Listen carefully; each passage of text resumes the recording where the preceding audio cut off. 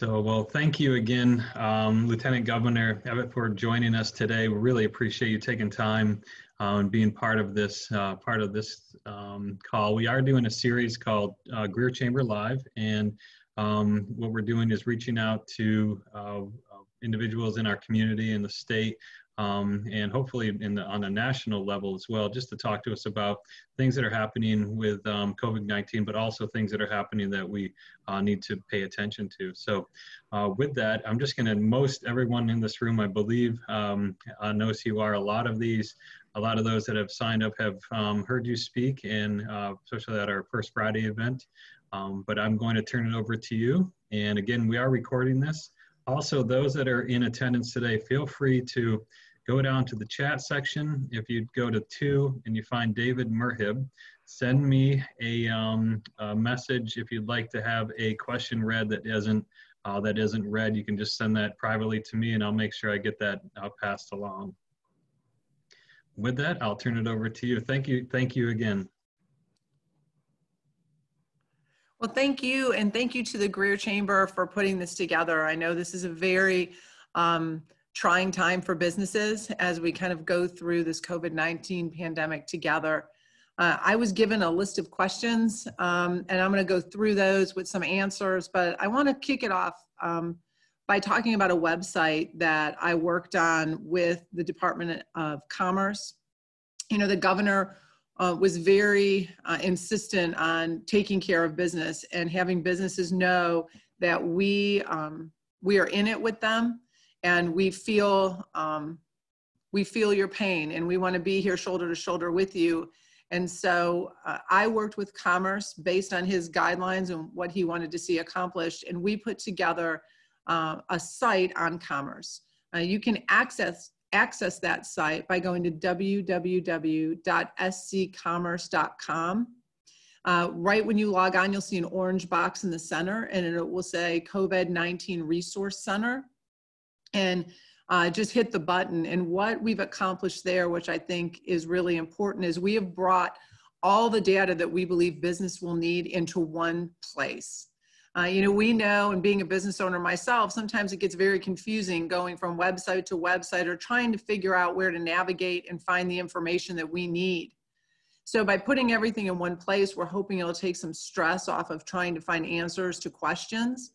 One thing that we were all very insistent on is making sure that it was in very plain, clear language that will that would make it easy for business owners to be able to decipher when trying to get their questions asked. So that was our directive to every one of our departments, whether it be revenue or unemployment.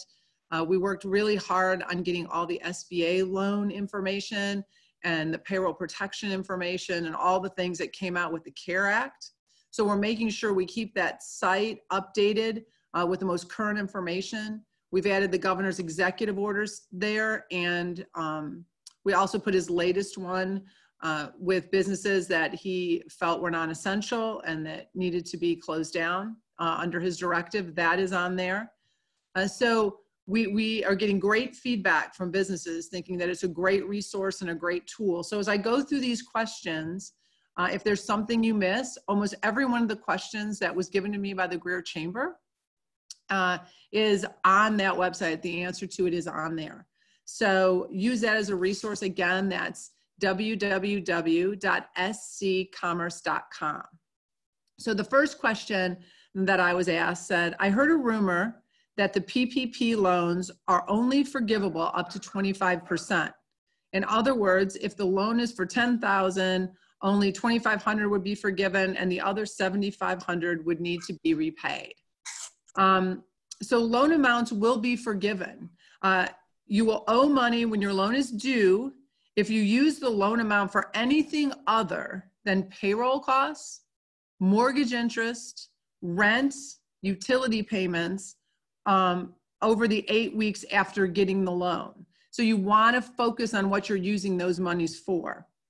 Due to likely high subscriptions, it's anticipated that not more than 25% of the forgiven amount may be for non-payroll costs. You will also owe money if you do not maintain your staff and payroll. So kind of in a plain English summary, your loan forgiveness will be reduced if you decrease your full-time employee headcount. Your loan forgiveness may also be reduced if you decrease salaries and wages by more than 25% for any of your employees that made less than $100,000 in 2019. But you have a way to make this up. So if you had to do this because you needed to close down due to COVID-19, there is a rehiring provision. So you have until June 30th of 2020 to restore your full-time employment and the salary levels for any changes that were made between February 15th and April 26th.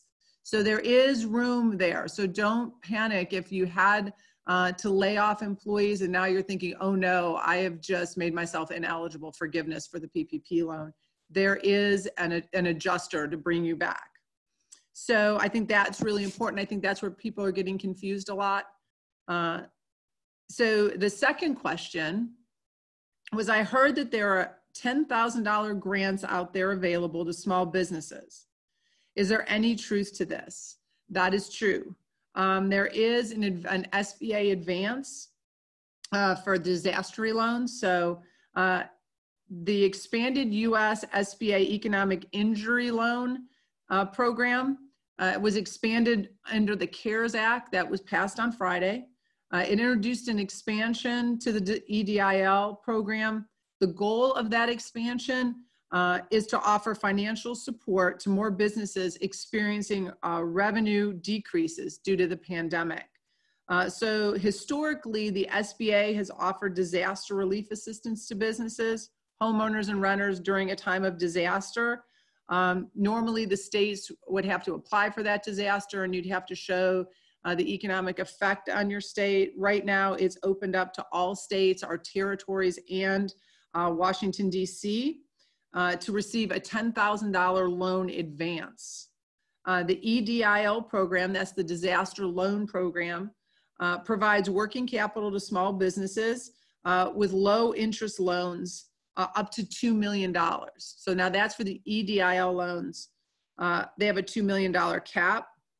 If you're a for-profit business, the interest rates are 3.75%, while nonprofits will pay 2.75%. So profits are 3.75, nonprofits are 2.75, and you can receive the $10,000 advance on those disaster loans. The EDIL program provides working capital to small businesses. That's the whole purpose, via low interest rate loans. And they can last up to 30 years, case by case. So there are some fluctuations within the term. You can apply online for the EDIL loans and the $10,000 advance, and they've simplified this application process.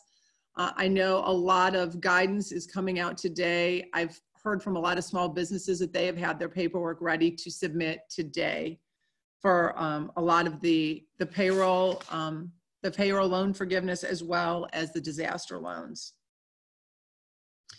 So number 3, if we were to lay off employees now until we were able to get funds from the SBA loan and then brought them back as soon as those funds were available, could we still qualify for the forgiven portion? I heard that you need to help employees. I heard that you need to keep employees whole, that you could cure if you had already laid them off. And I think we kind of discussed that in the first question. Yes, if you've had to lay employees off, and now we came out with the CARES Act and the payroll protection loans, you can. Again, that's that June 30th deadline. You want to make sure that you're bringing your employees back and you're making them whole by June 30th. So question number 4 was, can you tell us more about what the benefits in the CARES Act mean for businesses on every level as well as individuals? So this is kind of long, and this is where I encourage you all to go to the website that I talked about through Commerce, because there's a lot of pieces, and I'm going to try to hit all the highlights. But if you need to, again, go back to that website. Most of these things, really all of them, are outlined there. So the CARES Act, as you can imagine, is an enormous piece of legislation. And some parts of it we're still waiting for guidance on. So we have the Paycheck Protection Act, which we already discussed. That's going to be a great tool. I think employers are very excited about that piece of it. Unemployment assistance. People who are unemployed will get an extra $600 per week for up to 4 months on top of the state unemployment benefits to make up 100% of their lost wages. We've gotten a lot of questions, as has Director Ellsby, from businesses wanting to know, like, well, what will happen when we start calling people back to work and they don't want to lose the extra amount of money that comes from their unemployment? Well, it's just like it is in any other time. When you call people back to work, if they don't come, they will lose benefits, and the DO will be giving out guidance to that as we get closer to ending this pandemic. Stimulus checks. All U.S. residents with adjusted gross income up to $75,000, $150,000 for married couples, will get a $1,200 rebate payment. $1,200 per individual, $2,400 per couple. They are also eligible for an additional $500 per child.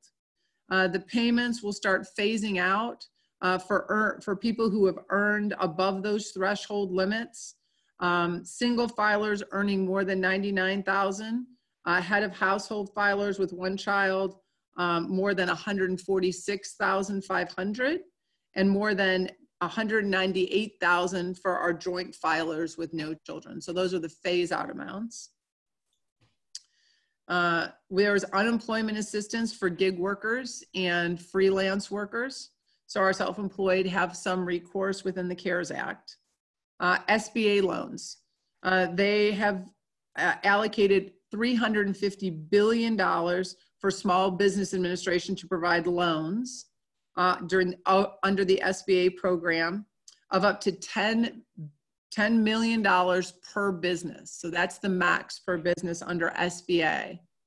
And I know, I don't feel like this is like, wow, there are so many limits. There are limits, and those limits are different based on what loan you're actually looking at. So keep that in mind. I know people are getting confused by the different loan limits they hear.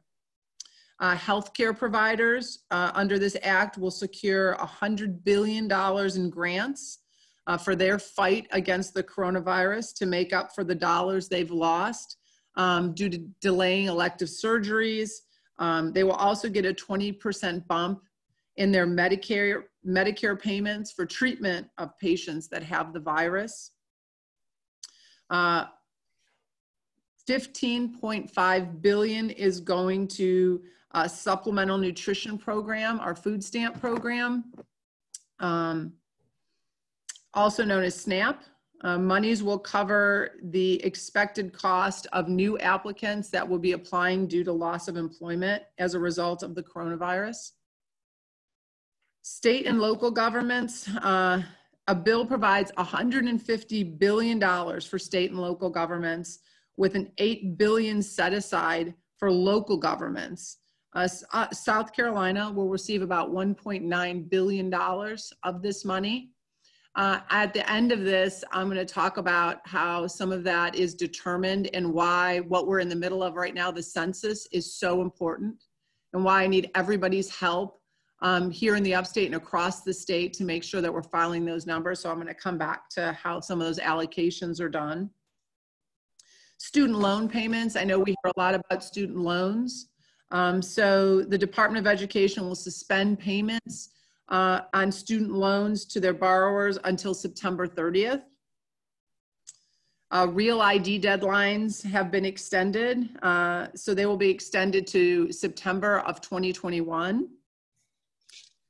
Foreclosures and evictions. Now, this is a big one I know people are talking about. The bill states that facing financial hardship from the coronavirus, that any federally backed mortgages will will be extended by 60 days. So any eviction and foreclosure processes have to be extended by 60 days. The legislation says servicers of federally backed mortgage loans may not begin the foreclosure process for 60 days from March 18th. The bill also does not allow fees, penalties, additional interest to be charged during this payment delay. So that's 60 days. It includes similar protections for multifamily federal mortgage loans, they are allowed to receive a 30-day forbearance for up to 2 30-day extensions. The CARES bill provides for food assistance also. So the bill provides $450 million for emergency food assistance to supply our food banks, which are expected to see a lot more clients due to job loss. Some $350 million will buy additional food and $100 million would be used for distribution. The package also provides $200 million for food assistance for Puerto Rico, U.S. territories, as well as $100 million for food distribution to American Indian reservations. It provides additional funding for supplementary nutrition assistance programs, our SNAP programs, and child nutrition programs, which would not be eligible currently under the benefit. So that is a lot of information of what was covered in the CARES Act. So we have question now number 5. What are the first steps someone who has been laid off or furloughed need to take? So if you have been laid off or furloughed due to the COVID-19 pandemic, the first thing you need to do is submit your paperwork to the Department of Workforce, DO. They are working really around the clock. All submissions can be done online. If you have special questions, please call the office. Employees and employers, you can go on to the website through Commerce that I talked about. There's a link there. DO has done a great job of putting the most frequently asked questions and the answers to those questions on that page. So if you're becoming frustrated because you're on hold or there's long wait times, you may have your question answered there. We're trying to push people in that direction to keep their call lines low, so they're just having to talk to people that have really niche questions. So again, go out to that website. The governor has made it very clear in his executive orders that he's doing everything he can to take care of businesses and workers. So DO has waived the week wait time. So employees that have had to be laid off due to this COVID-19 pandemic will get their checks a week earlier than they normally would. They have also waived the directive to have to go on and apply for 2 jobs per week, because obviously in this time, that's not something they're going to do. On a bright side with DO, they are still employers looking for employees. And so DO is doing everything they can to match employees that are expressing a willingness to want to get back to work and want to work somewhere. They're trying to match them to jobs that we still have open and available here in South Carolina. So they're definitely multitasking on that end. Make sure I'm hitting all the highlights.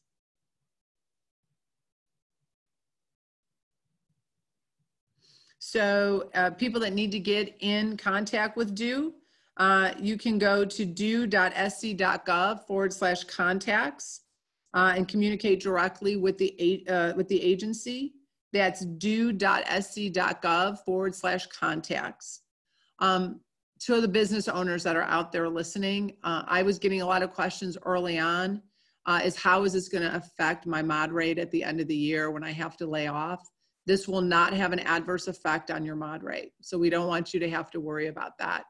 Because the governor has declared a state of emergency, any layoffs due to the COVID-19 pandemic will not have an adverse effect on you, which I know is something we all worry about. And then question number 6. am I eligible for unemployment if my hours have been reduced? Yes, unemployment benefits are available to any individual who is unemployed through no fault of his or her own. If an employer reduces hours to an employee's work, individuals may be eligible for unemployment benefits. Again, there's a calculation that will do to see exactly how much supplement you will get from unemployment if your hours have just been reduced. One thing I guess I want to add that I didn't include in these responses is make sure that everybody is noting that they are laid off. If they're being laid off due to COVID-19, it's a different set of rules that are being used than if they're just laid off because they are not showing up to work, or something has happened during a normal course of employment that is you terminated for any other reason but COVID-19. So we want to make sure that when unemployment notices are being filled out, that we are specifying if the loss was due to COVID-19. Number 7, what are the first steps a business needs to take advantage of benefit from the CARES Act? So one of the biggest lifelines, like we talked about, is the Paycheck Protection Program. It consists of $350 billion in government-backed loans to help maintain payroll. That is a huge lifeline. The first thing to do would be to contact a business borrower needs to contact and go online to get all the important loan application and get that filled out. The Small Business Disaster Loan Recovery was also introduced. Again, a lot of the paperwork is online. You can start by filling that out. There's information you have to gather. So you want to make sure you do that. I know a lot of business owners have been working all week trying to get their paperwork together for submissions today. If you haven't done that, if you didn't realize submissions were today, do not panic. Let's see. So one thing under the CARES Act that we need to talk about is the updated business tax provisions. So the CARES Act makes changes to some tax policies affecting small businesses. And I want to talk about those. We have the employee retention credit.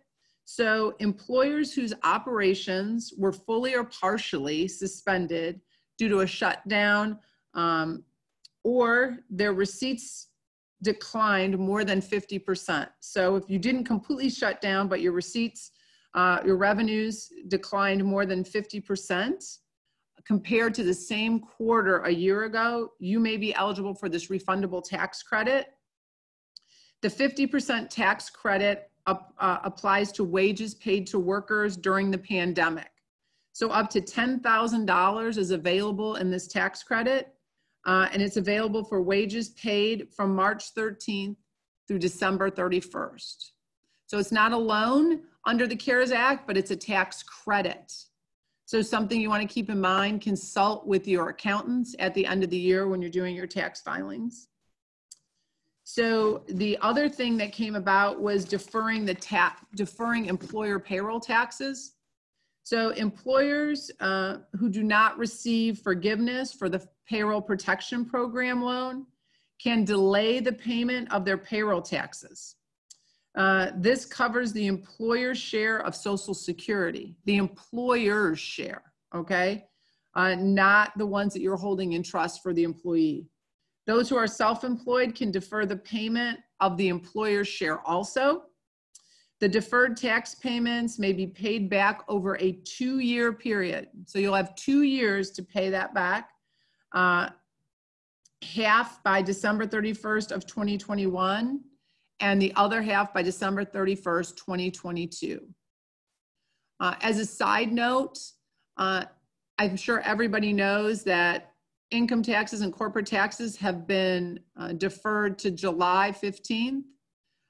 We have also matched that for state taxes on corporate and individual income taxes to match the federal guidelines. The Department of Revenue, by guidance of the governor, has also pushed back other state taxes to June 1st. So that's sales tax, use tax, liquor tax, property taxes that the state collects, not the city. That's like the P100 forms. So take a look. Again, go out to the Commerce website, look under revenue. It's listed out for you. They do a great job of distinguishing between our corporate taxes and other taxes that are collected here in our state. We also have the federal guidelines of those taxes and the dates that they're pushed back to on that website. Does the governor have any additional plans? This is, I'm sorry, question number 8. Does the governor have any additional plans to reduce the spread of COVID-19? So you hear the governor has done a great job of trying to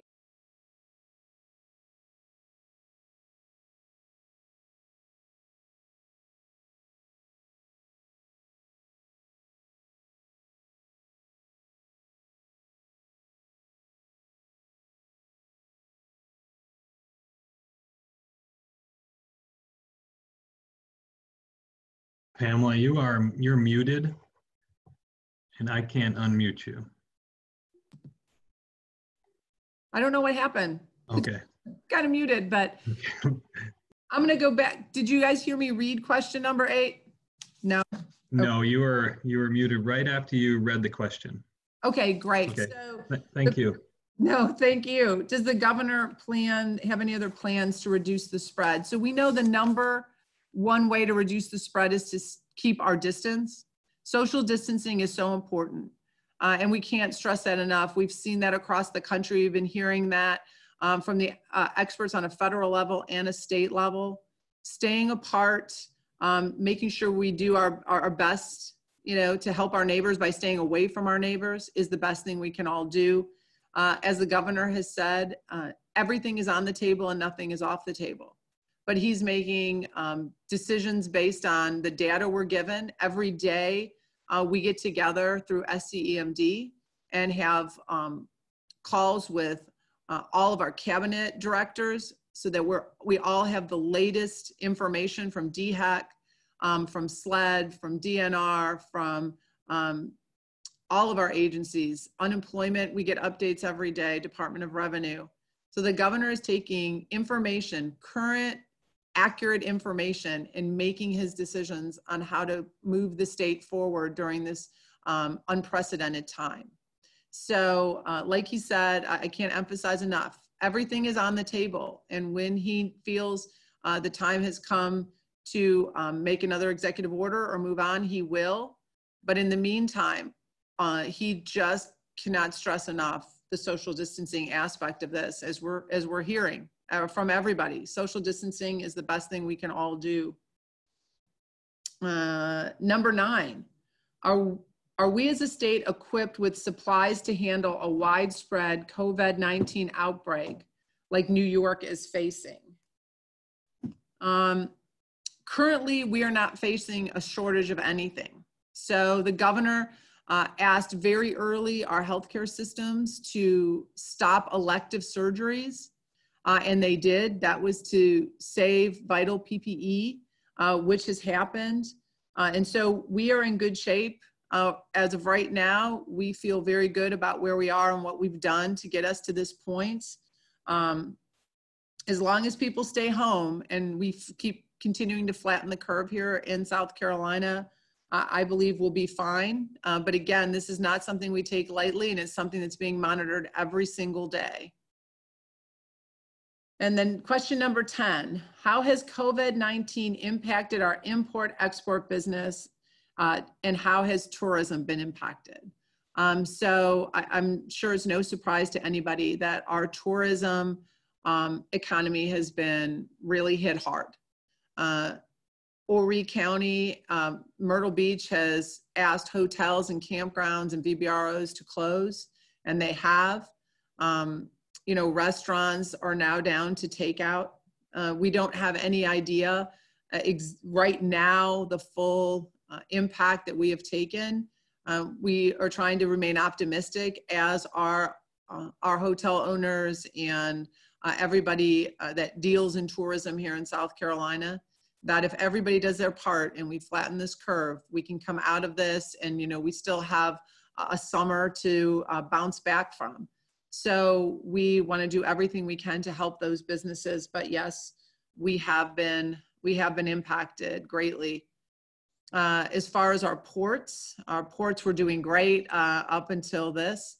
As most of you know, BMW has taken a 2-week furlough. You know, BMW is a huge producer here in South Carolina when it relates to our ports. We export more completed cars than anybody in the country. So that is slowing down right now. But again, you know, as the governor says, if we all do our part and we keep this, we keep the curve flat, it'll be the quicker we can get our economy up and going, get everybody back to work. And do the right thing by South Carolina. So we have been impacted, but we're a very resilient state. And as the governor says, what sets us apart as us, the people. And so the more we do to help each other, the more we do to listen and follow directive, the better off we're gonna be at the end of the day. So with that, that was the 10 questions that had been given to me. One thing I wanna add before we take questions from the people who are on this Zoom call is April 1st, we kicked off the 2020 Complete Count Census. And I know right now people are thinking, oh, I don't know that this is the least of my worries. This should be top on our list to do.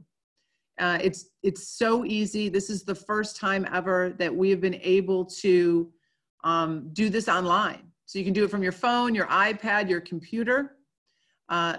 This is how we get money from the federal government as a state. So there's all different levels of money that you see go out from the federal government, but as an average, there's $657 billion that the federal government will trickle down to the states. It is all based, our portion of what we get here in South Carolina is based on those census numbers. And so people will say to me, Lieutenant Governor, why is it so important? Why are you pushing this so hard? Well, the money that we'll be getting from the federal government today for the COVID-19 pandemic is based on numbers that were calculated in the 2010 census. And what most people don't know is that on the low side, we were at least 20% undercounted.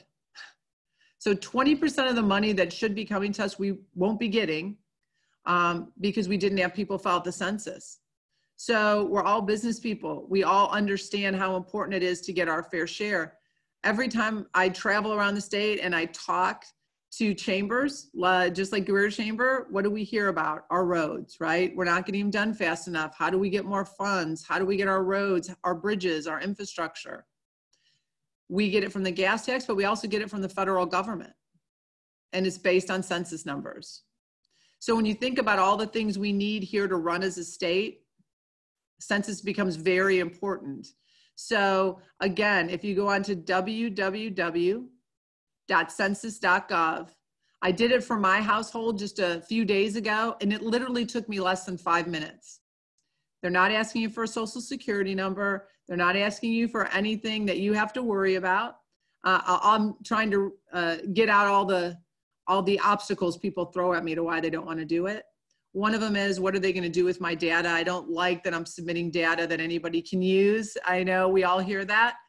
By law, they can't use this data for 72 years. It's locked up for 72 years. And if a census worker would be caught giving away anybody's data, the penalty for that are fines and imprisonment. So that's how important we looked at census data way back when this was created. So everybody, please do your part.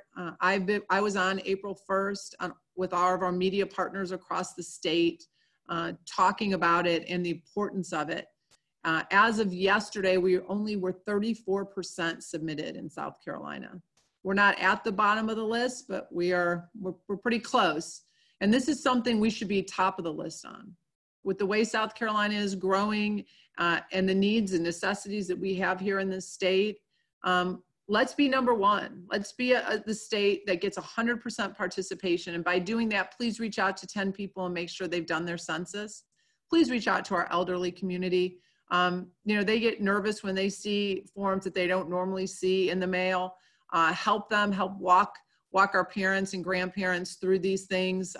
You can help them online. It's very secure. They don't even have to go out to the post office to get a stamp. So I can't stress the importance of the census enough. So if you'll all help me do our part, that would be so, so much appreciated. So I'm going to turn it back over to you if you have any other questions that have come up that I can help answer. Lieutenant Governor, thank you so much. And we do have we had 3 questions total. You answered 2 of them during your talk. So one last one, it says, do we yet know, or do we know yet what the all clear looks like? And once we get an all clear, how will we start restarting businesses that are asked to close, or that were asked to close? Yeah, so we are, like everybody else, we're being cautiously optimistic. We're preparing for the worst. We're praying for the best. We don't have an all clear date as of right now, but what we will be doing is putting together a group of business owners and financial experts to help us, jumpstart once we see that we can turn back the open for business sign on, to help us look at how we do that in the best way for our businesses.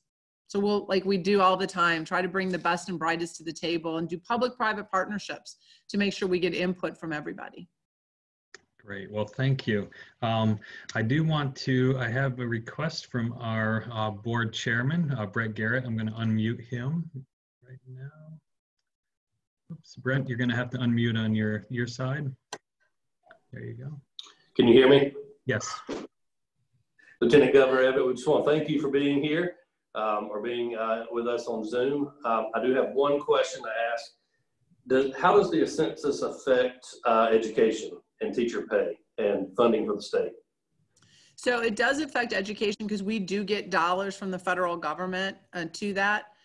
Education is something we've been working on a lot, obviously in Columbia. The governor said it in his State of the State last year, is that it was the time to be bold.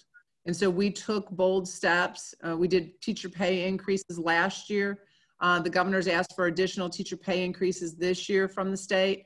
This will take us up considerably. It'll take us to the middle of the pack in what our teachers are being paid. And so we feel that is the best way to retain the best and brightest here in our state. One thing I think I shared when I was with the Greer Chamber is that, we're 50th in where we stand in education, but we're 25th in the country of what we give to per student across the state for education. So 25th of what we're putting in and 50th in outcome. So we see, Brett, it's not all money.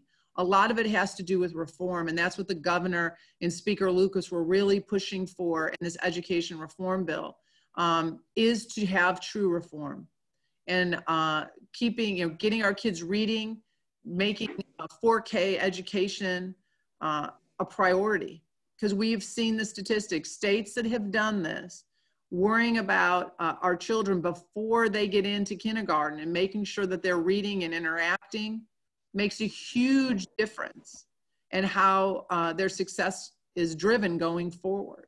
So that is also a big focus. So the census does impact, and it impacts everything. It impacts money that goes to DSS that help our most vulnerable children, which we know we need to take care of here in South Carolina, and it goes to take care of our elders also.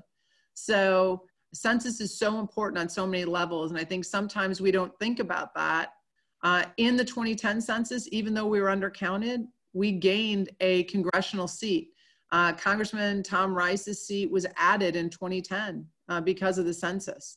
So it is very, very important. So getting the word out is something we all need to do.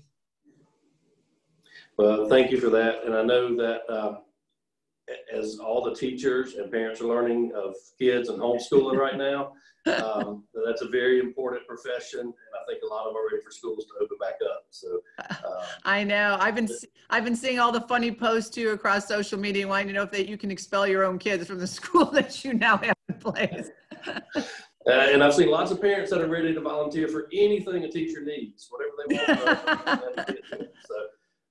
But as a chairman of the chamber, I just want to thank you for taking the time to be with us today, and hopefully that this virus doesn't last long, and we're able to have you back in Greer in person here in the next few months. But thank you for all you're doing and all the Governor McMaster's is doing to keep us all safe. And I know y'all are making a lot of hard decisions, and not everybody likes those, but sometimes that's what has to be done, and we appreciate that. Well, thank you. I mean, your support and the support of all of our businesses across the state is so important to us. And you're right, these are hard decisions, but know that none of them are being made lightly, and they're being done at the advice of all of the experts based on the data that we have in front of us. So, you know, that's all we can do is do the best we can with with all the information we have. And I feel we're doing a great job doing that. Lieutenant Governor, again, thank you for all that you're doing, your staff is doing, your team is doing to keep us safe. We will definitely start pushing out the census. I know we sent a couple reminders recently, but we'll definitely send that out with the importance of filling out that census. And on behalf of the Greater Greer Chamber of Commerce and our Board of Directors, thank you again so much for being part of Greer Chamber Live. Well, thank you so much. It was my pleasure to be here. And if there's anything I can ever do, please do not hesitate to reach out to me or my office. Excellent. Have a wonderful rest of the day and rest of the week. And we'll give a virtual clapping applause for being part of this. Well, thank you so much. Alrighty. Have a nice day.